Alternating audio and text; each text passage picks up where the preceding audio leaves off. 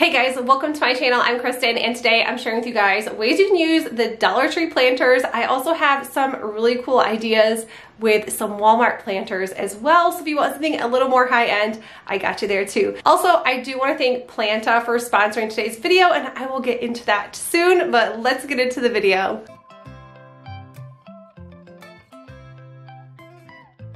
First DIY, I'm just going to be using some scrap wood. So we made these pumpkins out of these posts years ago and no longer using them. So I did save them just in case we ever wanted to use them. I save all wood, who doesn't? So I did cut them down to the same size and now I'm just going to give them a nice sand. So I'm not sanding all of the paint off. I'm just going to paint over this, but these are pretty rough. So I did kind of want to smooth them out so I can get a good head start or a good start on these posts because I don't want slivers. I actually did give myself one while I was picking these up and moving them around. So sanding them down is probably the best thing to do. I am using the color Snow White by Waverly chalk paint to paint these.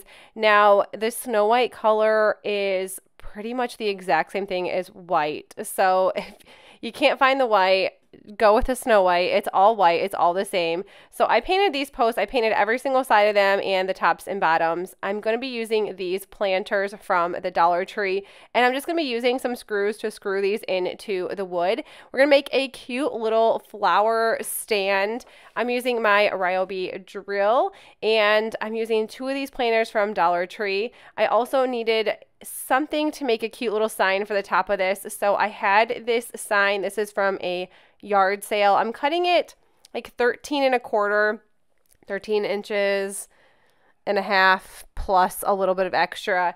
I am not like the best when it comes to measuring and doing wood DIYs. I would love to. So maybe this will give me like a good push to want to do that because actually all my cuts on this were perfect. So once I cut that sign down, like I said, this was from a yard sale, $1. I knew I was not going to actually use it for this purpose, but I have had it probably for a year, so it was definitely time.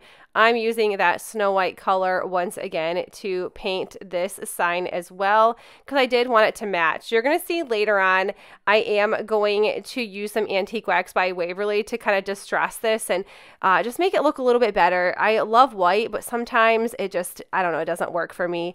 I decided to use a Chocateur silkscreen transfer for this.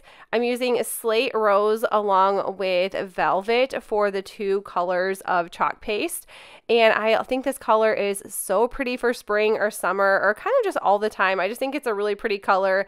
I was thinking about doing all black because that's usually what I do, but since it is going to go outside, I thought a little bit of color would hurt absolutely nothing.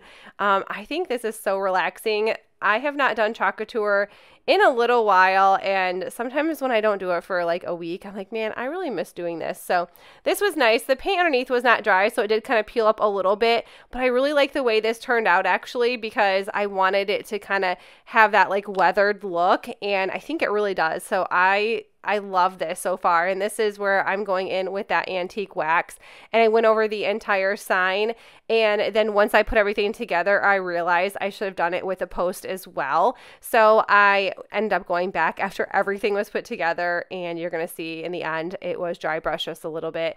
So I'm only using some hot glue to glue this sign, and I did put it just like this, and then you're going to watch me slide it up because I'm like, man, if I'm going to add flowers and they're going to eventually grow, we're going to need some room here. So I did lift them up and then I just planted some flowers, and I think this is just the cutest little flower garden ever. I think it's adorable, and it is a great way to use up some of your items, but also grab Dollar Tree items. This was so inexpensive. It was under $5 to make.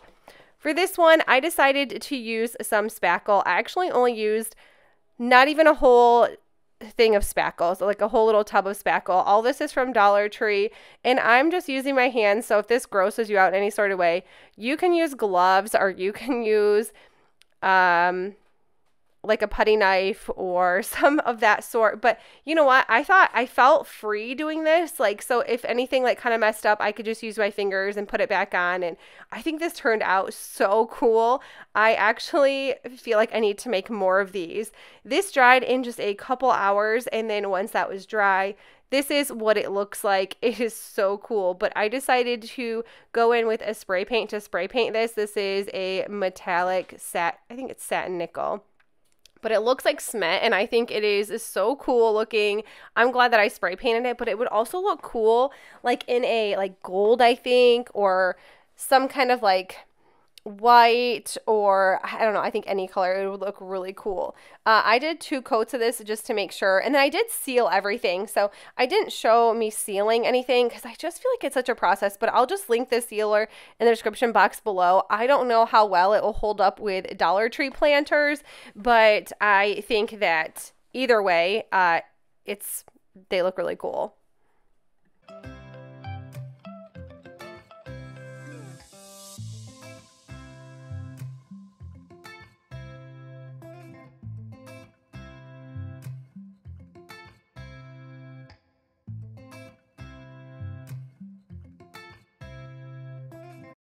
Cart is not a DIY, but they have some really cute planters at Walmart that I want to show you guys. So I have a love for planting flowers and planting bushes and succulents and all the things, but honestly, I am not the best caretaker at plants. So I usually leave them behind, but I love this snake plant. I have always wanted one. My friend got one a couple years ago, and I envied her. I thought it was like the prettiest plant ever, and it says it is very low maintenance to take care of. I also picked up this cute little planter. I have seen these all over Instagram. They're $10.98, and I decided to purchase some more succulents. So I have only been able to keep 1 succulent alive, but I wanted to get some new plants because thanks to Planta, they are a plant app that helps you keep your plants alive. I really like that it helps remind you when it's time to water, mist, if you fertilize, clean, and repot each of your plants. And if you kill plants like I do, you'll love this app. Like I said, I've kept a succulent alive for a couple years and hostas, but I think those little guys refuse to die anyways. I'd say they're pretty stubborn plants, even for Michigan weather. So some of the great features that Planta has to offer are plant identification, which is my favorite. You can scan houseplants and even outdoor plants, as I'm showing here, to find out the name of them and how to care for them. And I love this because I always will buy bushes or plants. Anything that is pretty, I will purchase, and then I throw the little instructions away, and then I don't even know the name of the plant.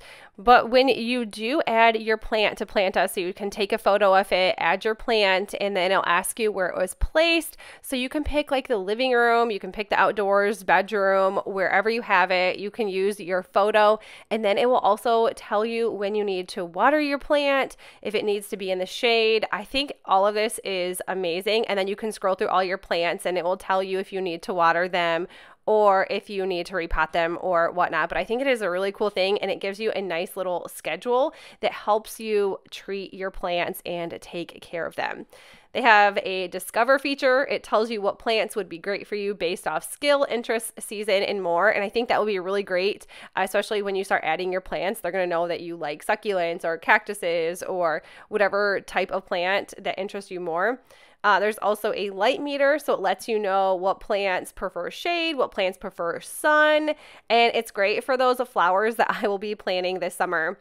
And once I got on my Planta app, you can see I have this plant called a peacock plant, and you will do like a progress update. So they'll ask how it's doing, if it's good, if it's bad, if it's dying, if you need to water it, and then it will give you a schedule as well. I think that's just really fun, and it does notify you when you need to water your plants, which somebody needs to tell me to water my plants because I am absolutely terrible at that, especially with the ones that are on our front porch.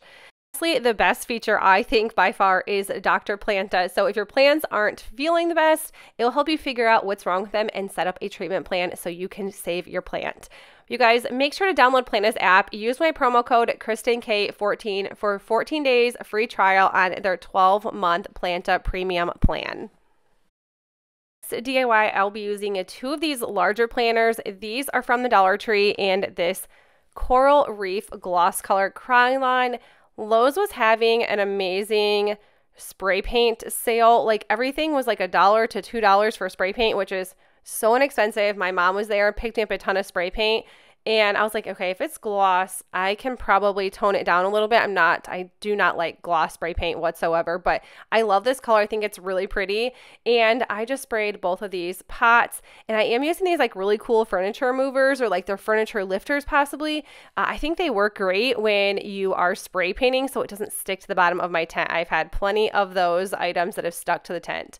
And then to gloss this down a little bit, I'm just using the Waverly Antique Wax and just giving this a quick little dry brush. This took seconds to dry, so this was like a really quick project. I obviously had a really good spray painting day here, so the spray paint even dried within an hour. So I'm just using hot glue here. If you wanted to hear this better, use some E6000, but I actually think this works really well, and it's still together and going strong. So you know what? I'm 100% good with it. I just added some dirt. We have a lot of like compost, so we always throw our leaves in the yard, and then we have some amazing dirt the following year. And I just picked up some flowers from my local hardware store, and I just decided to plant those. So I planted all kinds. I did make sure that they did need like either the sunlight or shade or part of both. And if I got that wrong, I will just take pictures of them with my Plant app, and I will figure out where exactly they need to go. But this is what it looks like when it's done. I just bunched these up. I think this is the cutest little pot. I have seen people make little tables with this, but we don't really need a table. But planters, this is absolutely adorable.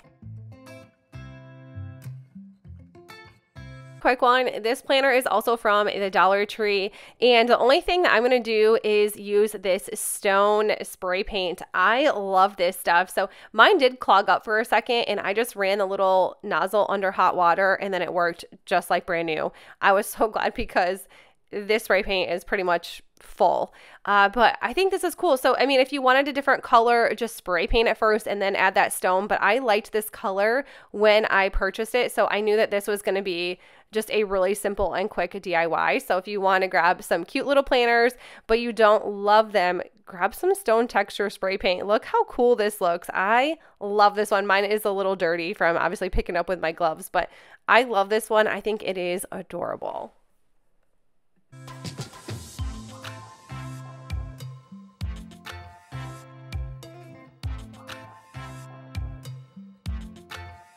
All right, so I grabbed this planner. This is from Walmart, $14.97. I loved this green. They also had white as well, but I wanted to make a DIY fire pit. Now, I tried to make one of these a couple years ago, but I tried to use wood, and I don't know, just heating up wood just didn't seem right to me. But a large ceramic bowl and these little, I cannot always think of it, these like little can burner warmers.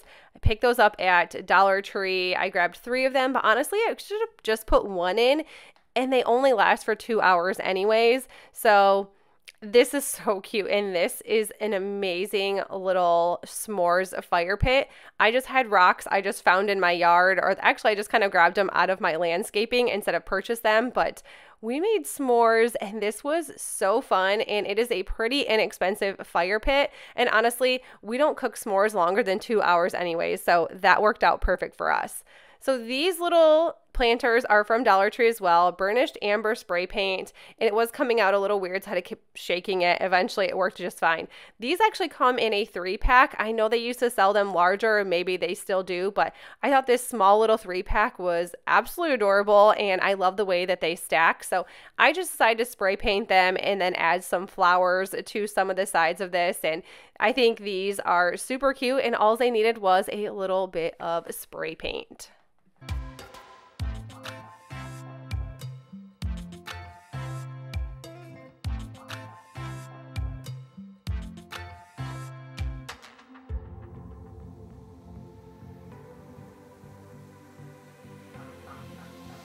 Lastly, if you have some stumps like this, you can turn these into planners too. I've had these for a couple years now, and I am obsessed with them. So there's another little hack for you guys. But that is it for the video. I hope you guys enjoyed this. If you did, please make sure you give it a thumbs up. Also, don't forget to download Planna's app. Use my promo code KRISTINKAY14 for the 14-day free trial on their 12-month Planta Premium plan. But that is it, you guys. I will see you in the next one. Bye.